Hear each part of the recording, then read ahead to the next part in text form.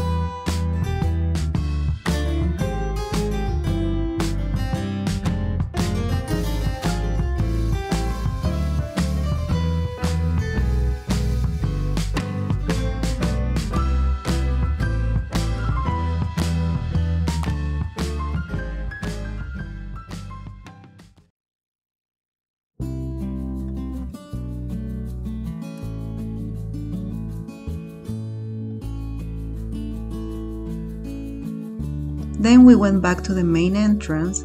It was a very pretty sunny day. As the weather changes, the more people come here. Even though it was a weekday, it was crowded. But still, it was a beautiful day. Olivia was playing a lot. She loves playing here. She always have a great time here. Then I went to the main store, of course. I always like to see everything they have, all the beautiful things they have for the season. And I'm going to show you all of that now.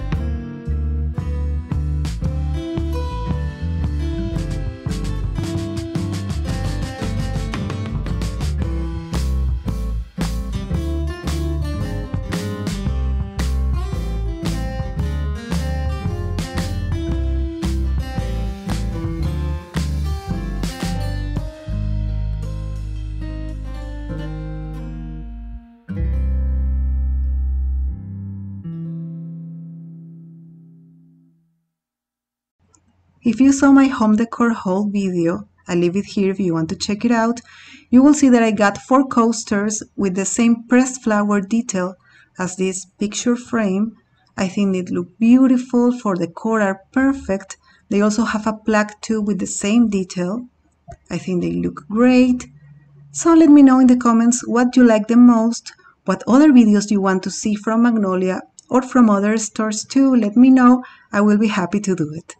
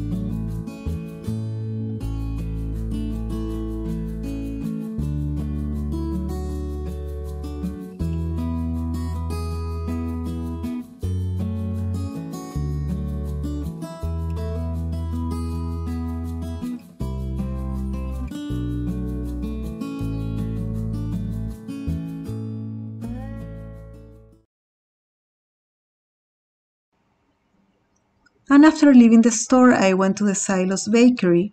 I love going there, they have the most delicious pastries. It's a small place, that's why it usually has long lines, but it moves quickly and it's definitely worth it. I ordered the lemon lavender cupcakes that are my favorite, but they also have croissants, muffins, different kind of pastries, cupcakes. So yeah, it's worth visiting. If you go to Magnolia Market, you have to go to the Silos Bakery too. So yes, this is everything I wanted to show you. I hope you like this video. Don't forget to give me a thumbs up. Thank you so much for watching, and I'll see you in the next one. Bye!